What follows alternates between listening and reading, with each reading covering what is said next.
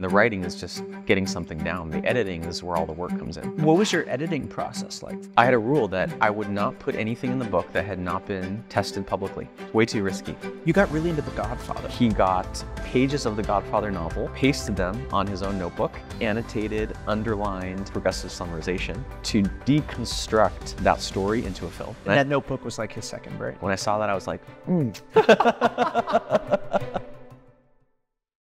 I think the ultimate endorsement of your work is that I did all the prep for this episode at the last minute this morning in about 45 minutes. And I feel like I'm the most prepared for a podcast I've ever been. And it's because of years of second brainage of saving things that you've texted me, things that you've emailed me, conversations we've had, Google Doc memos that you've written. And I was just able to compile it all onto one easy sheet.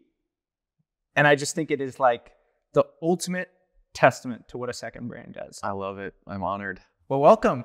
Thank you. I'm so excited for this. Good. Tell me the story about how you used to sit in the Barnes & Noble in Mission Viejo as a kid. Wow. Okay. Yeah. We're going for it Yes. today, man. When I was younger, I would spend a lot of time at the library, the Laguna Niguel Public Library. But then I noticed is it didn't have the most recent books. There was a few year-long gap from when a book was published until it arrived. And I was really into things that were timely: business, technology, self-development. And so I moved to the Barnes & Noble. I was just a fixture. It was actually not in Mission Viejo. It was in Aliso Viejo because that was walking distance from my high school, Aliso Niguel High School, shout out. And I would just camp in there for 4, 5, 6 hours, like whole days. I would just go there sometimes on a Saturday in the morning and not leave till like the evening. And I would just sit. Later on, they opened a cafe, a Starbucks, and then I finally had a chair to sit in. But before then, I would just sit on the floor in the middle of the aisleway, just with a stack of books next to me, just reading one after the other.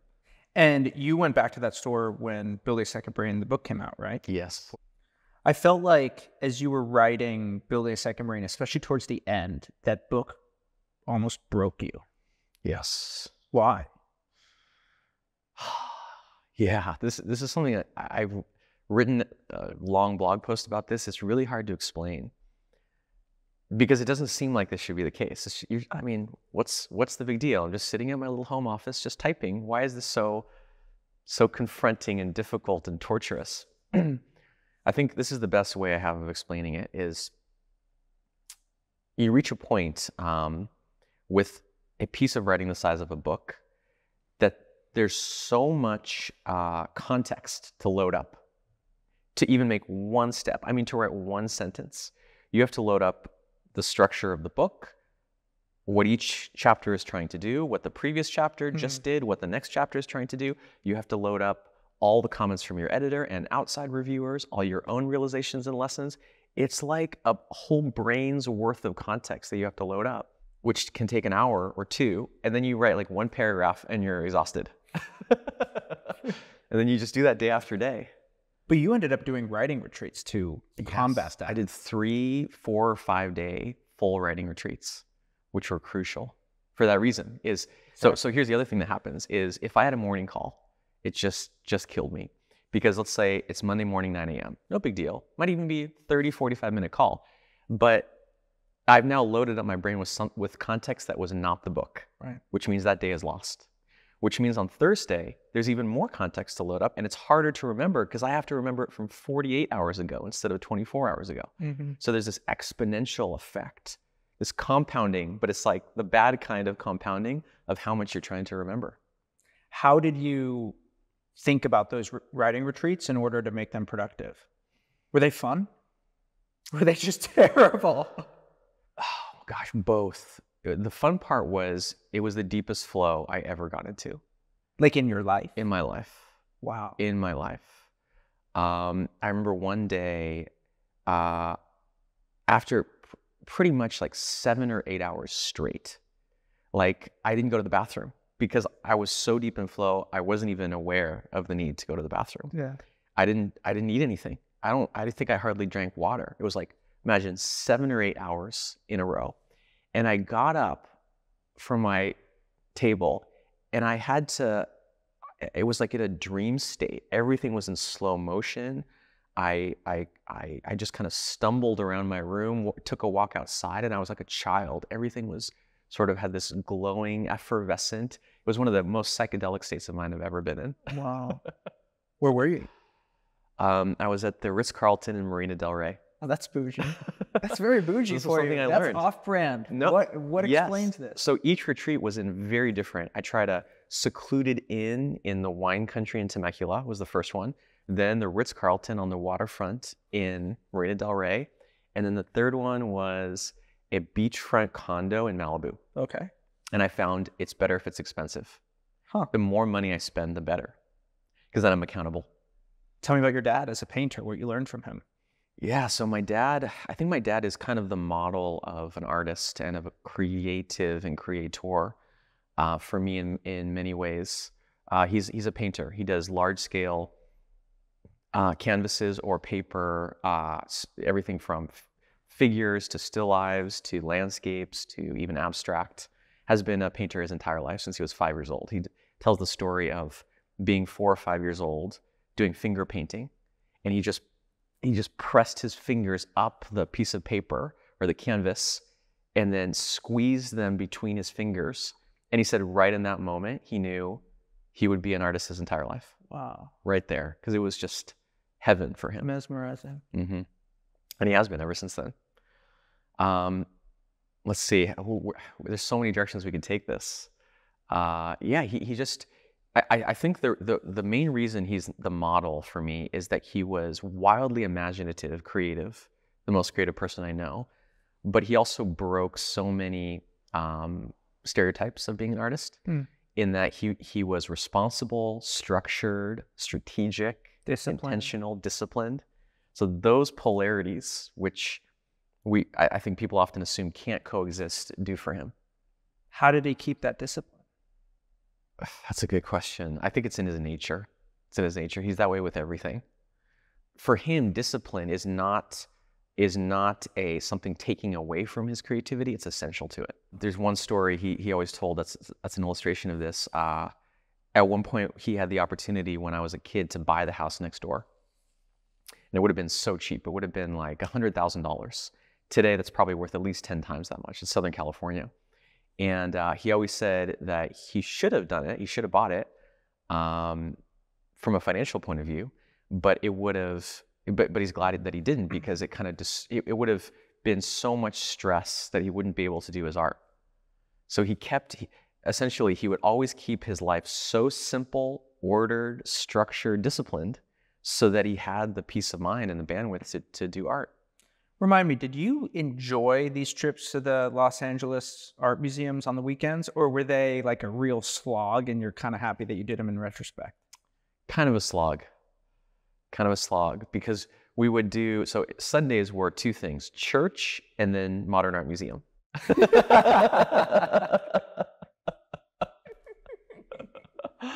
That was our ritual. And what's funny is, so my dad's kind of passion, or one of his trademarks, is biblical art, Christian art. That's right. And our church, which was one of these evangelical kind of mega churches in Orange County, was full of his art. Every square inch of our church had his art, his biblical art, everywhere, every wall.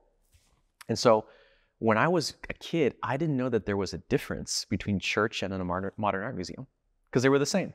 They were both these large modernist buildings where you would sort of have this sense of transcendence and reverence for something bigger than yourself. Both were full of my dad's art. So it was almost like they were the same kind of environment. You know, it's funny because your dad produced so many works of art. He's sort of like Picasso in this way. He just makes and makes and makes art. I went back to the very first note that I have with your name in it from July 2017. And the first sentence in the first note reads, "The first lesson is that quantity and quality are not opposing forces. You don't have to sacrifice one to get more of the other. One can be used to enhance the other, like two sides of a coin." Yes. One of the most powerful lessons that my dad ever taught me, which is, again, completely the opposite of what most people think, and even most artists, how they work. It's a profound realization. Basically, what I would see my dad do is work on the quality side, try to make the most beautiful, I don't know, pineapple. They're like making the little crosshatch, like how to make a good pineapple. But then when he would get stuck, and you always eventually get stuck, instead of getting bogged down, starting to, being self-flagellating or criticizing himself, he would just switch like modes. Like it's like a railroad, you hit that switch and you switch over to another track, which was the quantity track. So now what he's going to do is have paper and just make 100 pineapples, one after another, one after another, after another. He's basically training his hand right there in the moment how to make a pineapple. Then he gets all that experience, all these 100 pineapples, compresses or distills all of that knowledge, takes it back to the original painting, and now, just like that final Picasso drawing, can just make the perfect pineapple in one try. How does that idea show up in your writing? So for me, I just do the same thing. I just don't bother getting bogged down in whatever you want to call it, writer's block or creative block. When I sense that I'm even starting to get stuck, like that's the thing. You can switch tracks when you see far in the distance that you're going to get stuck, right? It's often the sensation of you're slowing down. The insights or the breakthroughs are starting to slow down. You're like, oh, I'm approaching a blockage point. Right then, you can just switch to quantity. Learn something, compress a new idea, come back, and suddenly the breakthroughs come just as fast. Was writing the book hard because you couldn't do that, or did you find a way to do that while writing the book? I found ways to do it. One of them is just clearly Twitter, or now X.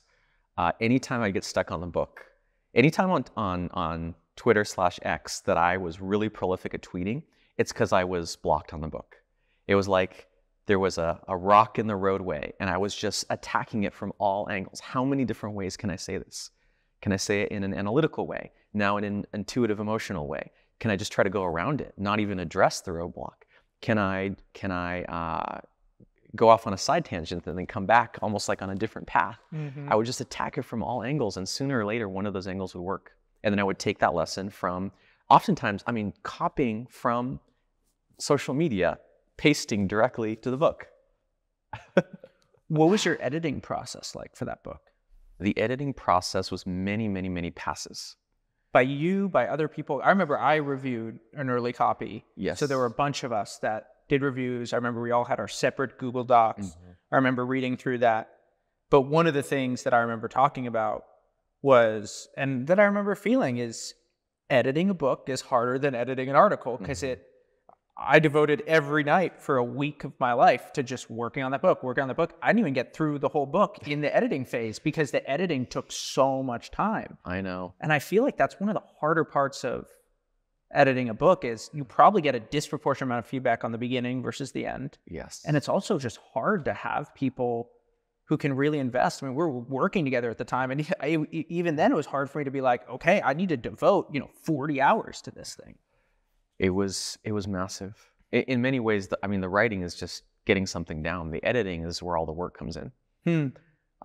It's just many passes. Each pass usually looking for just one thing. This is the crazy part. It's like I would do a pass. I might read the whole, say, part 1, which is 4 chapters, maybe 20,000 words, just looking for, just having one filter. For example, is this too geeky, technical, computer sounding? That's the only thing I'm looking for. Because that was a big thing that you were working on in your book, was basically expanding the aperture of the kind of people that you could reach. Exactly. Because early Second Brain was much more technical, PKM nerds. Yes. And the explicit intent of this book was, let's go a little bit more mass market, right? Exactly. That was the intent. So how'd you think through that? It was really just looking at every concept, sentence, even individual words, and not even necessarily technical words. It's really interesting. The technology world, Silicon Valley, has its own jargon completely, and you can just hear it. Like you say a lot of things like this. I say a lot of things. Anytime you say order of magnitude, we need to optimize for this. Overton window, leverage. This is like, we don't even, that's the ocean we swim in. That's all Silicon Valley dialect, Normal people don't talk like that. And because they're not familiar with those words, it turns them off. I always thought about that is someone's reading, like think about when you've abandoned a book. It might have just been one page that was bad or unclear or bombastic, or you got bored and you're out, escape hatch. And so I just looked at every sentence from the perspective of, does this attract them and pull them deeper in, or does it increase the odds that they're gonna bolt? It's funny, I'm picking up the book now because here we go. Page 54. How will you know your book? Do you know what I'm about to talk about? So page 54, you open up the capture section with this story of Taylor Swift. And that was one of the things that I remember talking about. How do you expand the stories so that they can resonate with more people? I remember sending you this YouTube video about Taylor Swift and her creative process. That's right. And that shows up here. Yeah. In an interview about how she wrote the smash hit Blank Space, she talks about how she's in this dresser and then she remembers this line, because darling, I'm a nightmare dressed like a daydream. And I remember texting that to you. And that was what was so much fun about reading this book, is there's like 12 sections in here that either I texted you about, we had sort of spoken about together. And I remember that was a big thing that we spoke about, is finding stories that would appeal to the mass market and weren't like the principles of product development flow or whatever book we used to love about manufacturing. It's exactly, yeah. It was a collaboration among me and you and so many other people. I mean, I had a hive mind, a whole legion of people sending me stories, ideas, little bits of feedback, little discoveries. I mean, really, this book is like the accumulation and then distillation of many dozens of people and their thinking and contributions. You got really into The Godfather while writing that. Yeah, why did I get so into The Godfather? It was Coppola's Notebook, right? Oh, yeah. Yeah, there's a number of things that are quite interesting. I wasn't a Godfather fan. I never really saw the point. In fact, I'm still not really into the story itself. I'm only into the behind the scenes. It was the fact that he relied completely on this notebook. There's a wonderful quote. I couldn't believe when you find these quotes, you know, that are just so perfect for what you're writing. He says, I could have made the entire movie without a script as long as I had this notebook of mine. And that notebook was like his second brain. Was his second brain, was his commonplace book. When I saw that, I was like, I was doing a lot of Italian gestures because I was immersed in Godfather stuff. But I was just like, thank you, Francis Ford Coppola. It's like a gift, just such a gift that he gave me. So what's the story there? He made this film, which, you know, is I think the second or third most successful film of all time financially. So that's kind of cool. Typically you think of the script as the authority, as the backbone of the movie. But for him, even more important than the script was this notebook where he got pages of the Godfather novel, cut them out, pasted them on his own notebook, and then essentially annotated, underlined, added what I would call progressive summarization to deconstruct that story into a film. What was interesting about the way that you researched that was, I remember you researching it, falling down the rabbit hole, but then you wrote about it on your site. You got it all out in a few thousand words, and then you distilled it again into the book. Yeah. And you did all that while writing the book. So that process happened. You didn't just go from research to the book. You almost had to share it in public, watch the responses, then distill it again. Yes. Yes, that was essential. I had a rule that I would not put anything in the book that had not been tested publicly. It was too risky. It's way too risky, right? It needed, just like a startup would validate their product before pouring millions of dollars into developing, you know, a software program. Right. I'm not going to print anything in a book that is going to be printed so many times, translated all around the world into so many different formats, unless I not just think that it's good and compelling and useful, but that I know that it is, because hundreds, if not thousands of people have said so, like reliably. And the only way that I know how to do that is through testing, either by publishing it on the blog, seeing what people think, tweeting it, teaching it live. It has to be validated. Teaching it live. I mean, this is our common thread, right? This is really the best way of validating. Yeah. Publishing content online is okay, but it's quite slow. You know, to finally publish a blog post, and then even if you have comments, finally see those comments, the feedback loop is very slow. Whereas teaching, whether live, especially live, but even on Zoom, as we know, there's just nothing like it. You can say something and instantaneously. I always like to do gallery view where you see everyone's faces. Totally. You just see the ripple. There's like a flicker across people's faces. And right at that moment, I know that it landed and it resonated with them, or it didn't. There's no form of feedback that I've ever encountered that is anywhere close to that fast. How were you using your teaching to get feedback? Oh yeah, it was everything from doing our famous debriefs, you know, the whole team. This is one of the most critical parts of teaching online. Sit down, what worked, what didn't. You need a team that gives you really brutal feedback, because sometimes you do think, oh, it kind of landed right because it's like your favorite story, and they're like, no. That flopped. Sometimes they saw things in the chat because you can't really have the chat open. It's too much information. So they are sort of cross-referencing what you saw in the Zoom thumbnails to what they saw in the chat. They are even bringing their own experience. I really say those debriefs are the key learning moments where you're summarizing. There's so much information generated during a cohort, so many things happening at the same time. Plus also in other places, Slack or the online forum or the support tickets, there's even stuff coming in. So you're trying to distill all this stuff into lessons about how to improve. Yeah. I think that your story is a case study in how far you can go when one person that you admire believes in you. And I think the person who did that for you was Venkatesh Rao at Ribbon Farm. Yes. I mean, there have been a few people over time. You were one of them. In fact, I always find that if you keep going and you really believe in what you're doing, and mostly just keep going, the right cheerleader or mentor or coach or believer eventually shows up. Yeah. In the earliest days, I mean, I hadn't even taught the first cohort. I had just announced it. There was no marketing. There was no sales. It was just, I'm doing this thing. And Venkatesh, who even at the time was quite an influential voice in Silicon Valley, he was sort of like an insider kind of influential person, put it in his newsletter. He said, this is Tiago. He knows what he's talking about. I highly recommend this course. And I just saw that, and I just could not believe it. I could not believe that he would believe in me with so little evidence. It was huge. How have you built on his ideas? If I had to say, it's a way of thinking. I mean, it's a lens on the world that is analytical, yes, but also so contrarian. Always getting whatever the topic is, turning it completely inside out, upside down, and looking at it in a new way.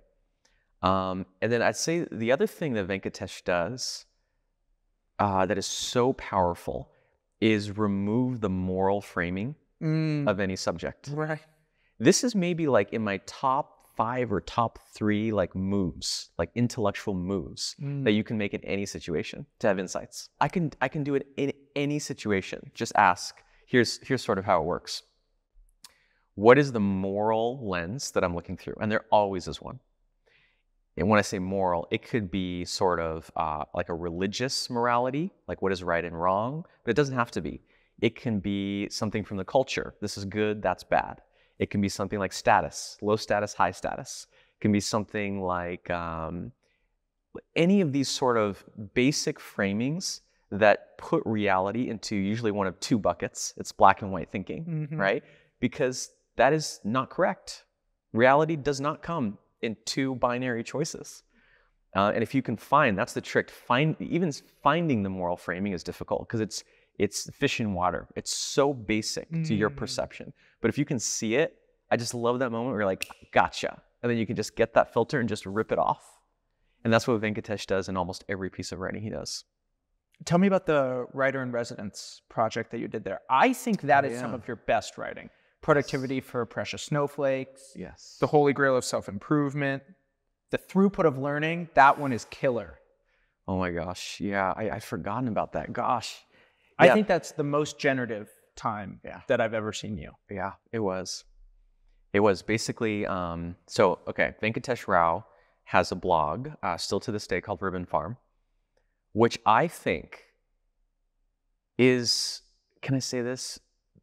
At least in my experience, the most important and underrated piece of culture in the world. Wow. At least maybe the English-speaking world. I think that thing is like it's like a treasure trove. It's like just a gold mine of insights for those willing to do the work. Yep. And that's the hard part. Yep. I once joked on Twitter/X that my whole business model is just going over to Ribbon Farm, finding a good idea, and then just explaining it more simply and monetizing it. There's a lot of truth to that. But okay, so there's this blog. At the time, even today, it's not the biggest. There's not millions of people visiting this. It's insider. It's like niche. But in Silicon Valley, in the circles I was in, hugely influential. I mean, I would read it religiously. And then he invited me, I don't even really know why, to be a writer in residence, which involved writing 5 long-form essays. And I think he paid me $500, $100 each. I was really into time tracking at the time, more than 50 hours on each of those. 50 hours. Yeah. Because I just saw it as the opportunity of a lifetime. I almost thought, if I had to do my life's work in a year, how would I do it? Like I had to, gun to my head. Almost as if if I had to predict, what would I work on the next 20, 30 years? If I had to guess and just project into the future, what would it be? And that's what I tried to do. And the amazing thing, it's been almost 10 years. It's been 8 years since then. I've, until now, largely just been unpacking and unraveling those essays. It's interesting to see what you've gained in usefulness, but lost in a kind of frontier interestingness by trying to distill. There is totally a trade-off. Yes. Such a steep trade-off.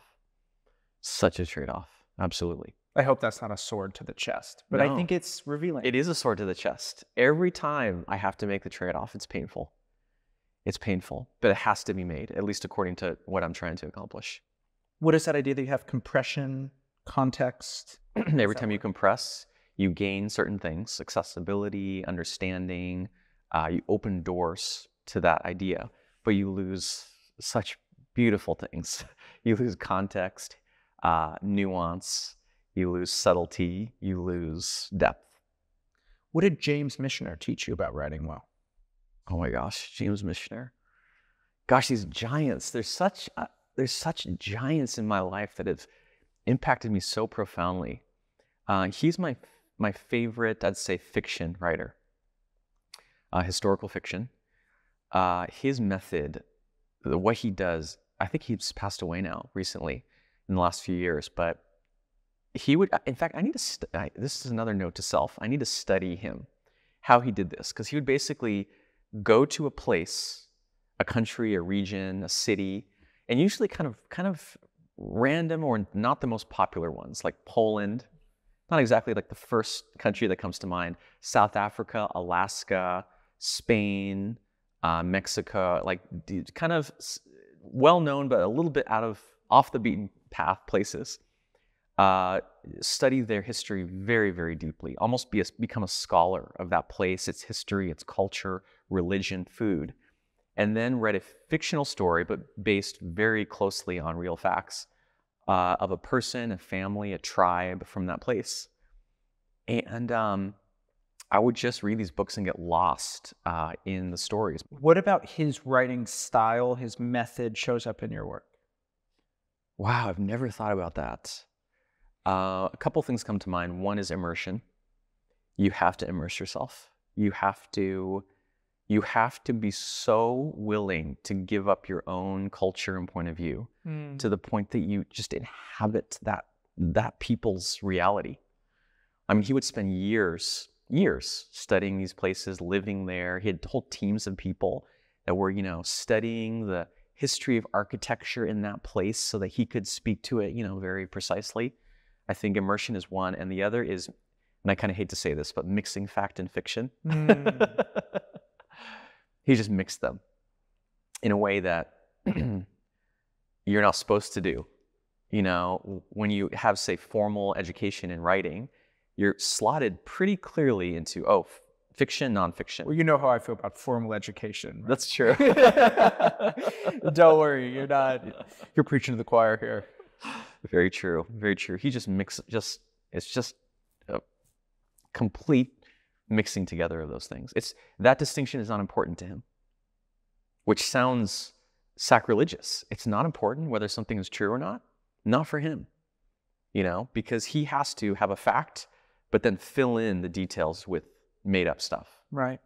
And I do that in my writing. I mix what I know to be true, what can be documented and proven, with what is conjecture and speculation. In what ways have you come to depend on your second brain less over time? That's an interesting question. I do depend on it less. In fact, I can sense that. Yeah. I almost see, I've been doing second brain stuff now for 10, 15 years. And there was really a phase, maybe a 5, 6, 7-year phase that was the capture phase almost of my life. When I first started my career, Wow. moved to San Francisco, moved to Silicon Valley, I was just sucking in every idea from every source that I could, just spending all day reading and consuming things because I was forming my worldview. I was forming my mental models, These days, I can't do that. I don't want to do it. And it would actually be counterproductive because now I have so much, once you have 5, 6, 7,000 notes, is one note really gonna, is one more note really gonna make the difference? Come on here, right? Once, I can see in my Evernote how many notes I have. And it's not just, it's like 7,365. And I know each and every one was hand curated by me. They're not just like random stuff that I've collected. When I see that, I'm just like, I need to just capitalize on the information and knowledge I already have, explain it better, put it into new formats, translate it for more people, explore the implications more deeply, rather than just find and accumulate more stuff. Mm-hmm. Tell me about these book summaries that you write. You wrote an amazing one about The Body Keeps the Score. Mm-hmm. That is so good. Mm-hmm. You wrote another really good one. This was more of a series about the theory of constraints. But one of the things that you do is, I think that you spend 10 to 100x more time distilling and trying to understand other people's ideas, put them in your own words, organize them for yourself, reduce the excess that doesn't have to do with your work, your ideas. And I think that the thing that you taught me through progressive summarization is how much of a power law information is. Mm-hmm. If you read a book, the best 1 to 5% is so much more relevant than everything else. Mm-hmm. And you find that in your first pass, you make highlights, you go through the pass, you get it all there in a note, but you don't stop there.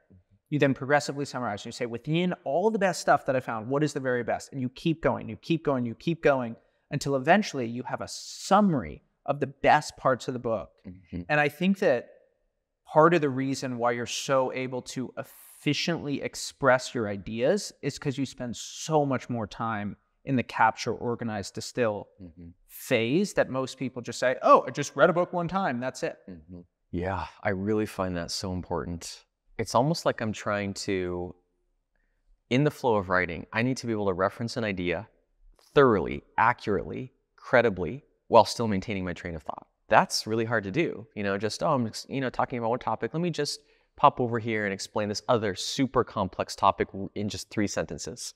The only way that I know how to do that is to first summarize that other thing and a bunch of other things that are almost like, I almost think of them as the margins, and then write the thing that I want to write by just linking out to the essentially supporting points. I learned that partly through Venkatesh, who has a whole thing about the power of the hyperlink, that the hyperlink is really what transformed online writing. Because for the first time, instead of having a sidebar or a footnote or an endnote, you can link to another resource that is not limited in length, where that point or the proof of that assertion or the evidence to back up to that claim can be laid out in as much detail as you need. What summary are you most proud of? It's funny. I'm not proud of summaries. That isn't the work. That's not the value. really. They're just, those summaries are just building blocks. They're just, it's like if someone was making a building, it's like laying the foundation. They wouldn't be proud of the foundation. That's not where the artistry is. That's not where they express their true vision, but you definitely need a foundation. Yeah. That's how I see not just the summaries, but all this preparatory work. The highlighting and summarizing and distilling and getting feedback, all that stuff is just preparation. Where does your interest in the Toyota production line and manufacturing show up in the way that you think of the creative process? Yeah, I have a whole kind of corner of my intellectual life that has been on pause for some years now. That has the theory of constraints, Toyota manufacturing in general, and really kind of all process-oriented thinking. Actually, this is an example of removing the moral framing. So when you say manufacturing, most people, even if it's subconscious, automatic negative connotation. Oh, manufacturing, that's the old world, that's the industrial world, it's dirty, it's dangerous, it's people who aren't very educated, not really fulfilling their potential. We think of like the industrial era of people, in mines or on factory floors kind of laboring away, which is a bias. That is a moralistic bias of knowledge workers and office workers that we just have, right? And it's, first of all, not accurate. Modern high-tech manufacturing is the most advanced, clean. You need so much education. In some ways like the most advanced part of our society. Think of microchips or electric vehicles or nuclear reactors. But this is so great. I love that it's a negative framing because that just means it's a gold mine. It's like this gold mine of insights and ideas and innovations and breakthroughs that all the other people out there aren't aware of and therefore don't make use of. So what specifically, if you pulled from it and brought into Second Brain, I think the other thing is manufacturing and creativity, those are totally the opposite. Exactly. How could you ever manufacture creativity? You're trying to game the system, but you actually see them as in a unified way. Totally. So this goes back to the quantity versus quality. Right. Right? Instead of quantity, quality, manufacturing, art. The way that I see them is totally complementary, that one leads to the other. You can achieve, we already talked about quality by just generating a lot of quantity, but also vice versa. A lot of times you have to study a problem, very high quality, very subtly, then you come up with a solution that allows you to produce 1 million units of something without any mistakes. Yeah. It goes both directions. I think that was one takeaway, is I already knew that quantity and quality were synonymous, but I didn't have the backing. I didn't have the evidence, the data. I only had the anecdote of my father. But then I'm studying Toyota, and they give me many, many decades of studies and flow chart diagrams and Gantt charts, like all the evidence that I was seeking, they just supply it. And now I have essentially evidence for my pre-existing belief. One of the ways that writing shows up that I don't think would be obvious to the average person was, I remember the very first time I stayed at your place in Mexico City. You had your room, and then you have the guest room.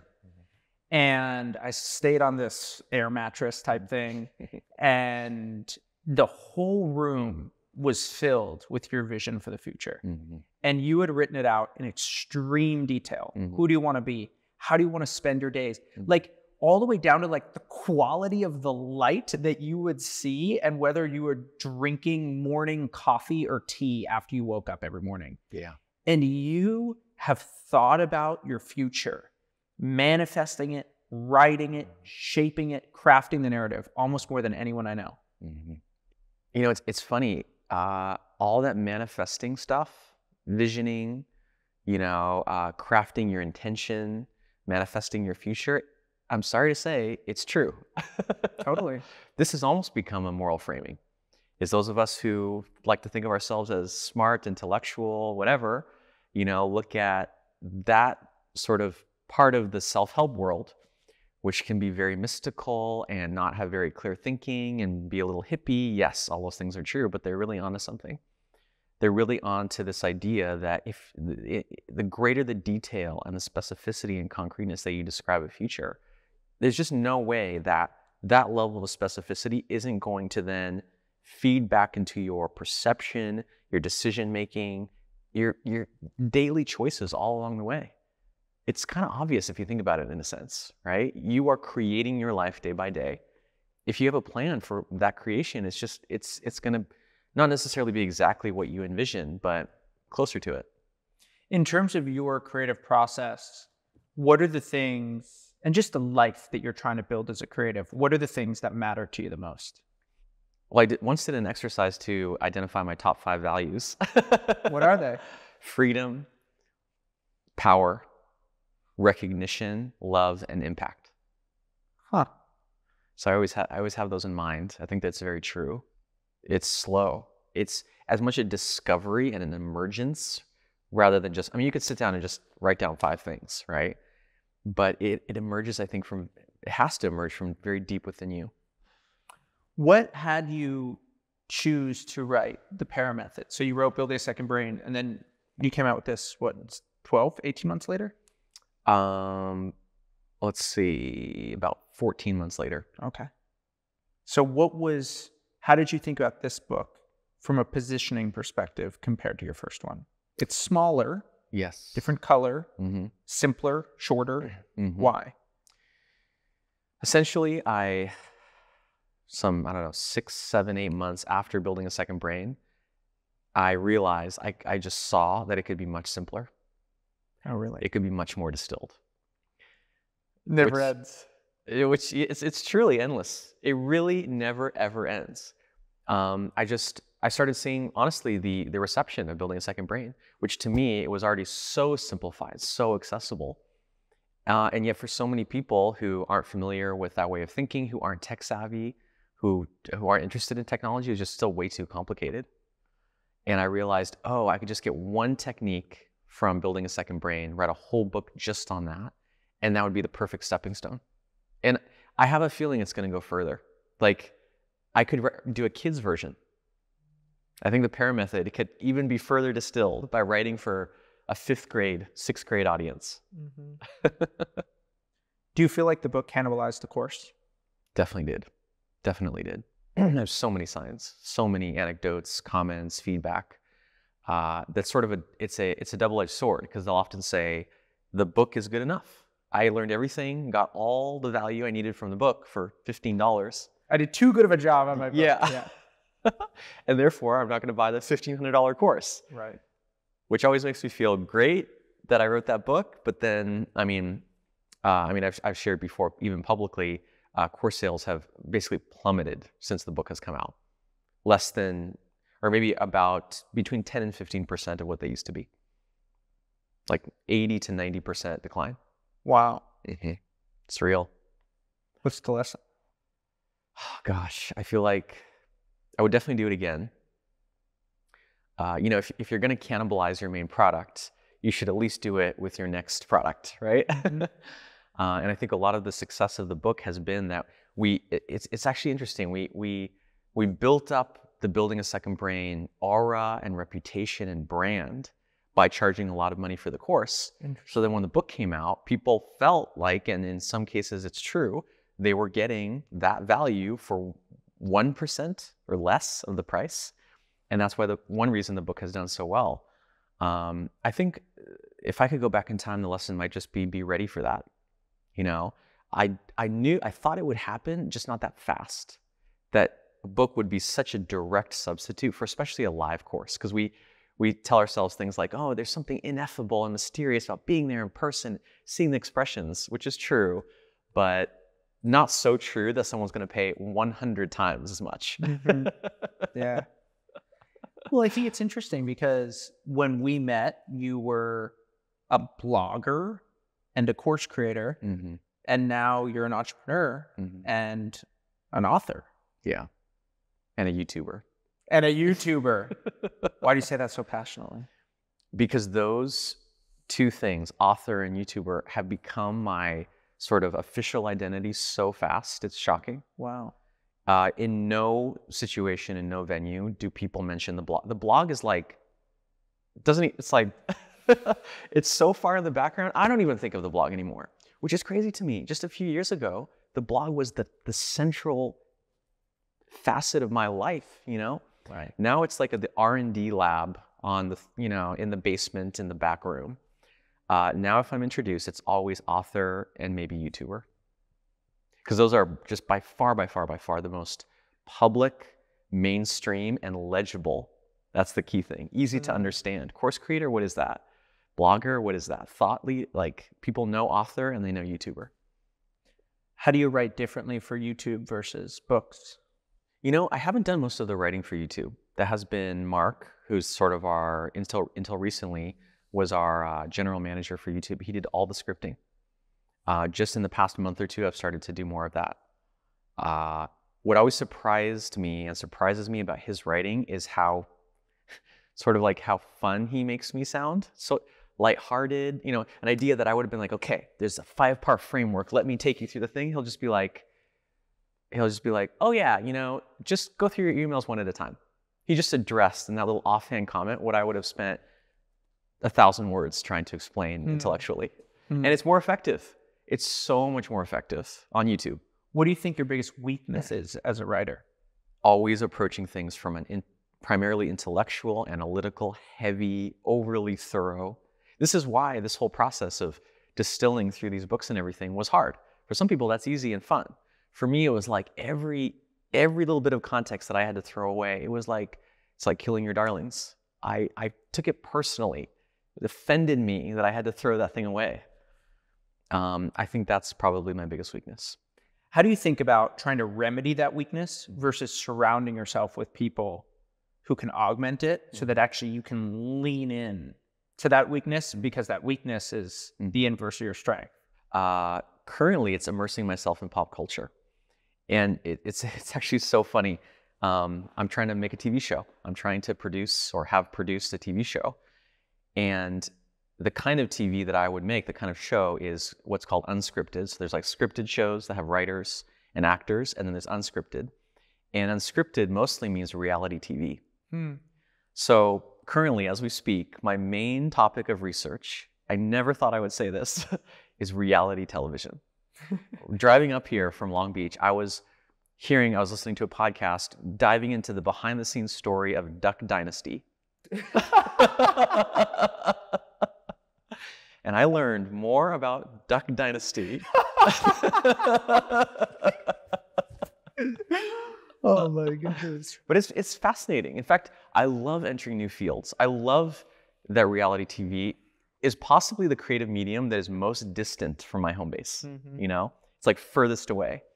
And therefore, I'm a novice and I have a lot to learn. As just one example with Duck Dynasty, get this. So they make a show, it's an unexpected hit. They sold over 1,000 licenses for different products that were branded by Duck Dynasty. Sleeping bags, baseball caps, shoes, decals on trucks. Think of over 1,000 products that they got that one idea, which is there's a family out there that has a Duck Dynasty. They translated that and sold it and made money 1,000 different ways. Isn't that mind-blowing to you? Yeah.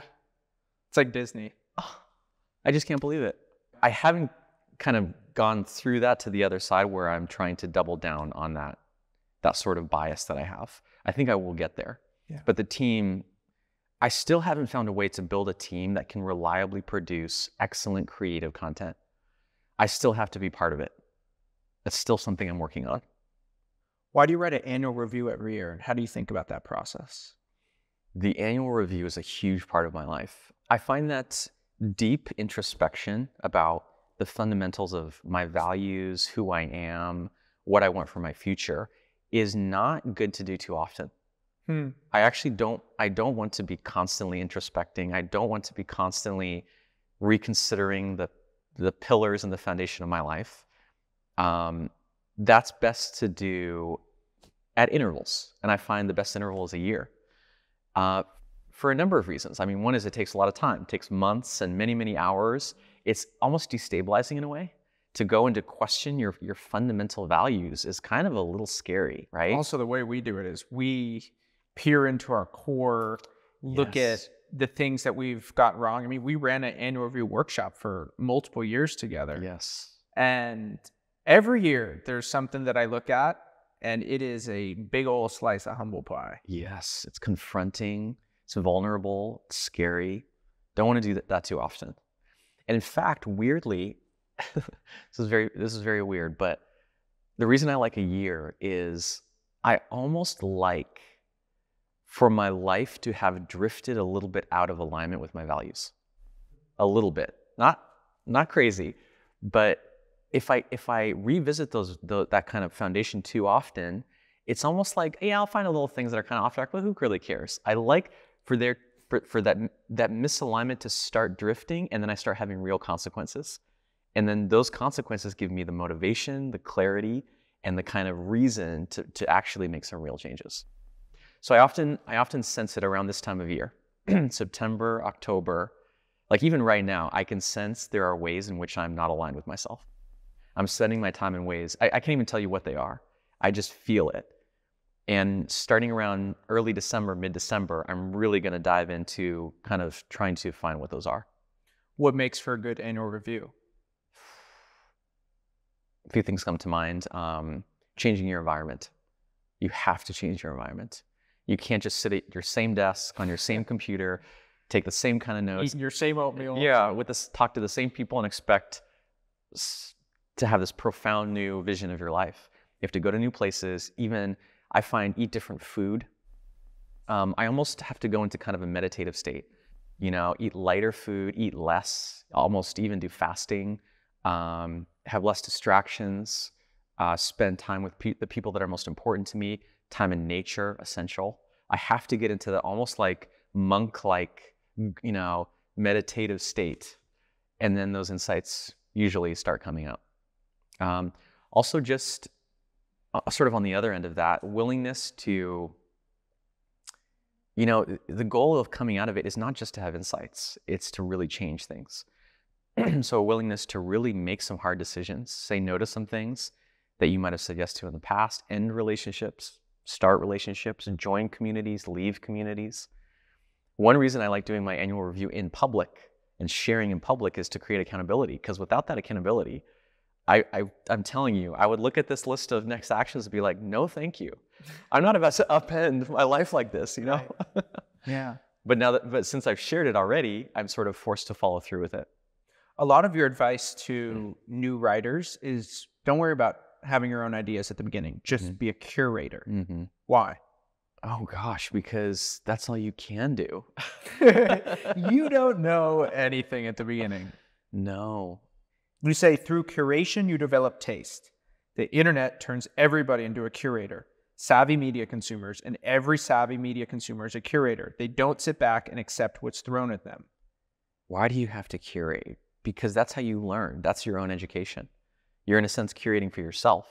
You are intentionally shaping and deciding your own consumption.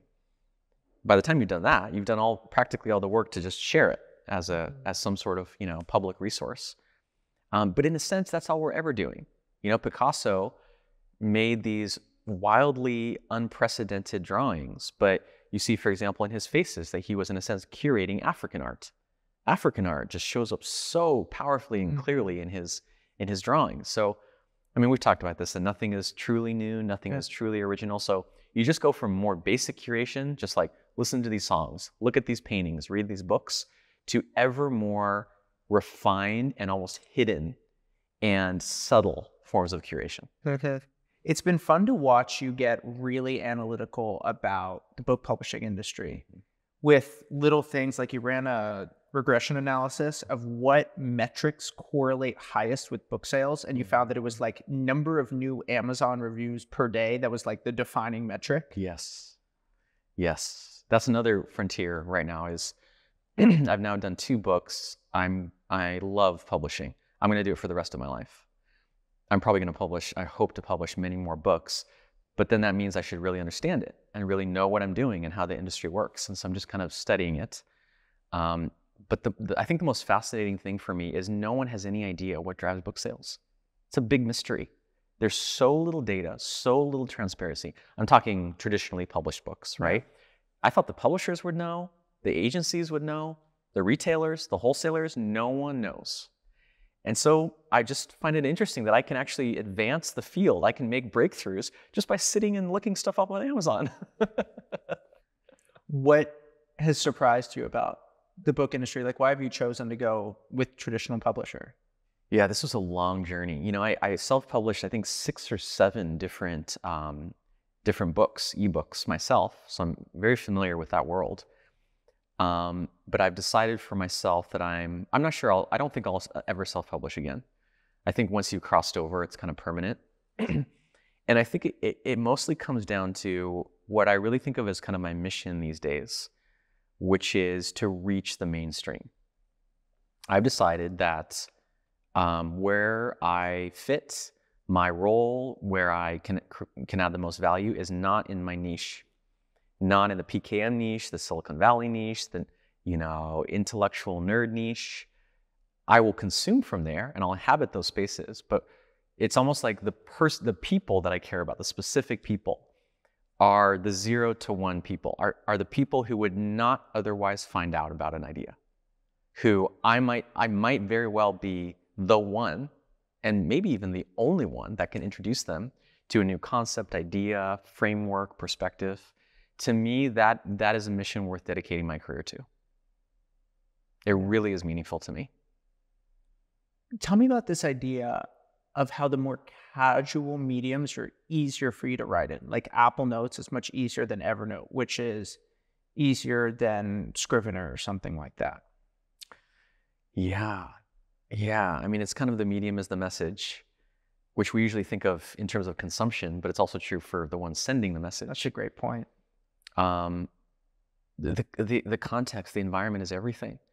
The little things, is it analog or digital? Is it on paper or not? Is it even the kind of device? I'm constantly surprised by this, that even taking the same digital note in the same software application, let's say Evernote, I will have different thoughts and write down different notes on my phone versus my iPad versus my computer.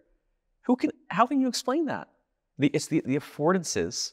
If I had to explain it, I'd probably say it's all the little affordances, what's on the edge of the screen, the position that my body is in, or productive computer versus iPad versus phone, in the hammock or whatever. It's the place that I'm in. It's what I was just doing before then on that same device, what I will do after then. All these little things make a huge difference. Yeah. Let's talk about building rite of passage. We had that week in Mexico, and I think that one of the best things that we had working together, one of the worst things, was we both had such good second brains that we could just do everything at the last minute. Yeah. Like we never, ever, ever planned in advance. And so I called you, it was November 2018, and I was like, hey man, I'd love your help make an online course. And you were like, all right, let's do it. That sounds great. We talked for like 7 minutes. I was in. Say less. Yeah, exactly. Just say yes. We talked for like 7 minutes. And you're like, all right, well, we'll go down in February and we'll go down to Mexico City where you were living at the time. And I remember for like 11 grueling days, that's some of the hardest I ever worked. We would meet in the morning. What was that? Tierra de Garat, that coffee shop? Yes. Yeah. It was like the Mexico City Starbucks. Yeah. That place was awesome. Yeah. And we'd go to it. You had that giant folder. You would basically interview me. And then we would write down all the ideas. And then, thank God, because I couldn't have done this. What you would do is you would take all the ideas and you organized all of them into like 7 modules. And then we would film in the afternoon. And then here's where manufacturing and feedback helped.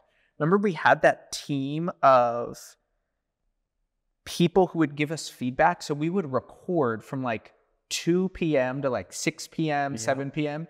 And then we would upload it, export it, and then we'd have a team overnight that would give us feedback. So the next day we would wake up with a round of feedback. Yes. And that's cycle times for manufacturing. Exactly. It was insane. But we couldn't have done it a different way. It would not only would it have been slower, the end result would have been way worse without that intensity, that speed, that really fast cycle time. Yeah, but I mean, most productive days of our lives also, like the whole seed of your company was created in days. Literally.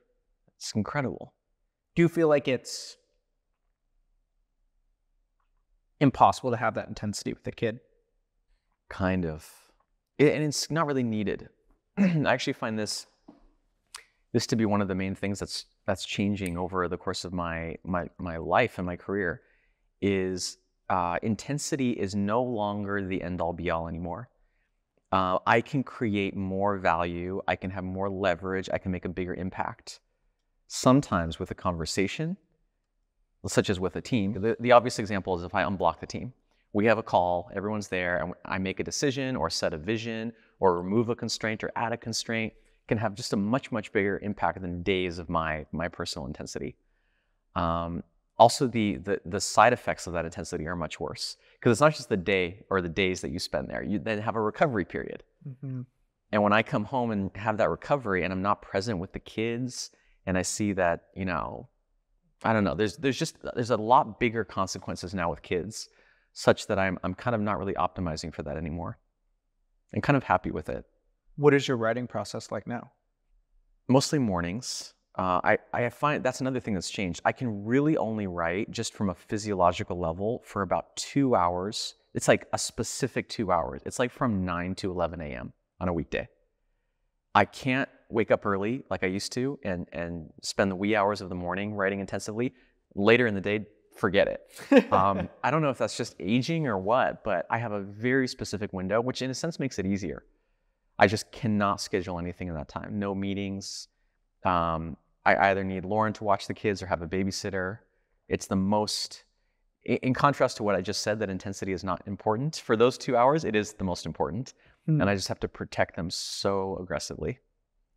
The thing about your career that I think is so fun and almost funny is that you were building this career and your parents were like, what? Like your parents are not super techie. And the best anecdote here is that you would send a newsletter every single week and your mom thought that it was a personal email that you would write to her.